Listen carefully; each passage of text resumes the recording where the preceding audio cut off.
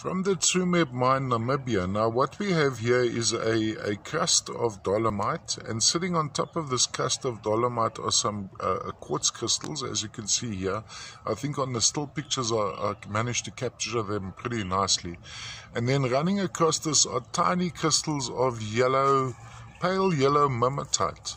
From a display point of view, can be displayed all the way around on the turntable. Here's another point of appeal, and on this section I'd find that the yellowish material would be goethite, but almost a needle-like formation of the goethite, if I'm not mistaken. There's a better indication of the actual color. So this would also be crystalline, the yellow sections.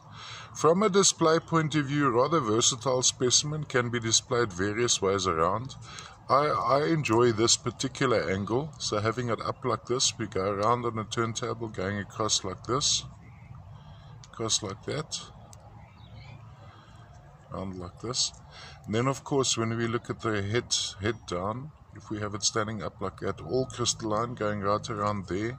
Even the bottom section would be crystalline, or partially crystalline, all the way from the Tsumeb mine in Namibia. Now looking from the top down, if you have it lying flat like this, you'd have this effect. Look at those little quartz crystals, doubly terminated quartz crystals sitting on this dolomite matrix with little needles of mimetite associated.